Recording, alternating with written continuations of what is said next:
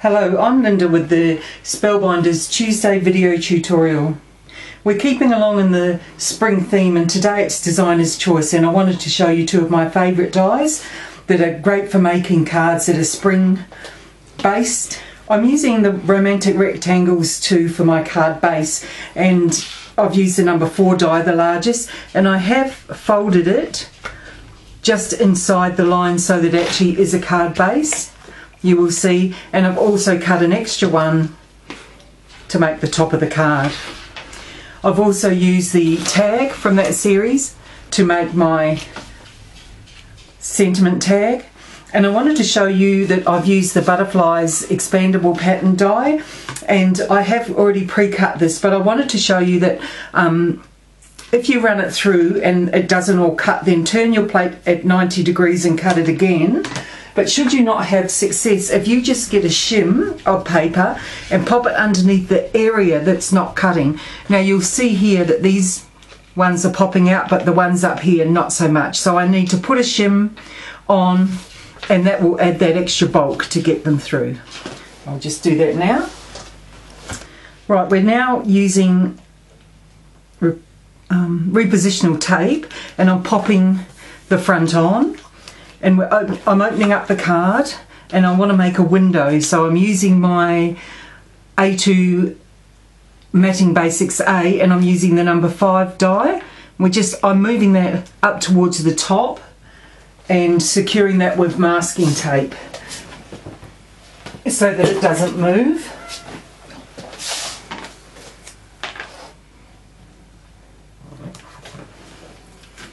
Okay, we're going to run that through the grand caliper.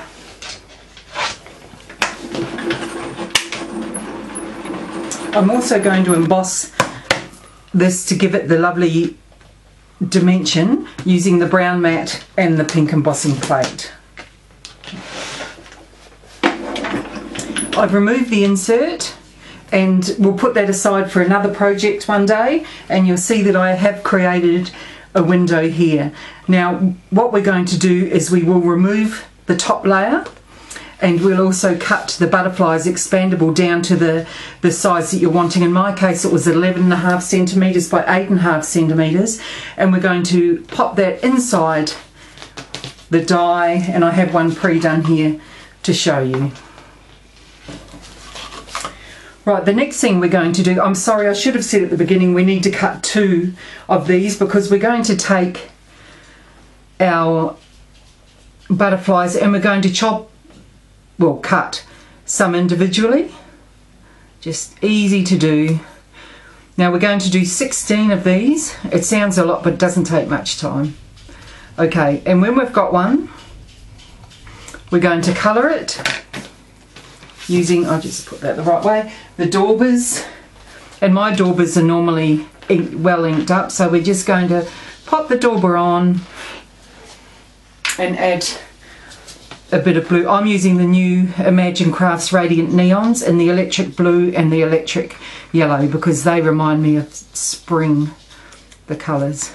Now add as much colour as you want with that, and here we have my finished ones, which I've pre-done for the sake of time, and in there I have placed a Wanna Scrap teardrop rhinestone, and I've also used some liquid glitter.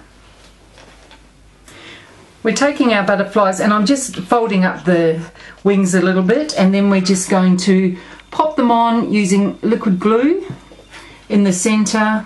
With the side frames, I want the wings going over the edge of the frame like that. Alright, and we're going to do this with all our butterflies. Right, now we're adding the last one, and I find it easier using tweezers or my scissors to put these on, and if you use quick drying glue that's even better. Alright, just give them all, check that they're all lined up. Beautiful. Alright, the next thing is adding the ribbon and the slider or the buckle. I have a Wanna Scrap bling one, and what I'm going to do is just pop it through the holes.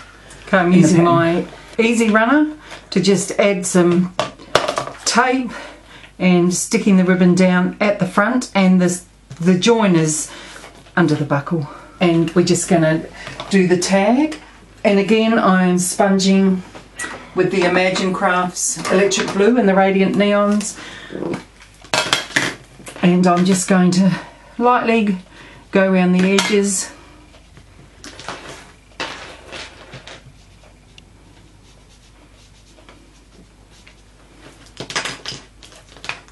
And you'll see that that forms a frame.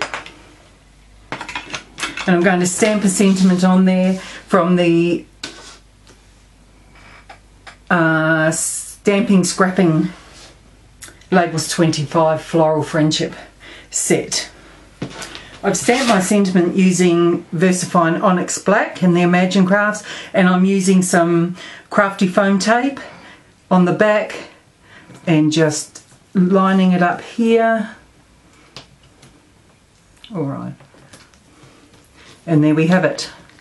The card is finished.